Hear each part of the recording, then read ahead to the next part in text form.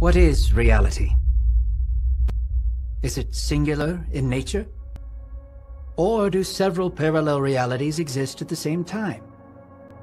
To address this, Erwin Schrodinger constructed an extremely interesting thought experiment.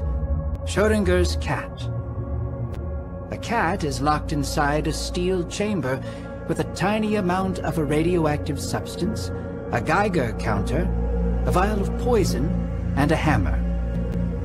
As soon as a radioactive atom disintegrates inside the steel chamber, the Geiger counter triggers the release of the hammer, which smashes the vial of poison.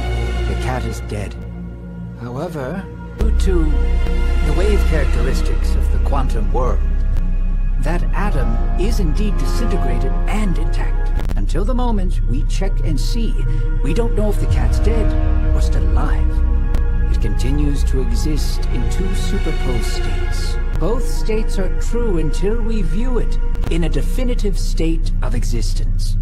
The attributes dead and alive exist here in the microcosm at identical instants. But what if the simultaneity of life and death also applied to the world in the macrocosm?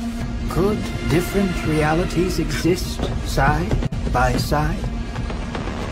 Could we split time and let it run in two different directions?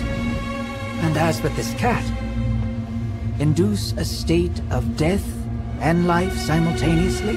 And if so, how many different realities could exist side by side?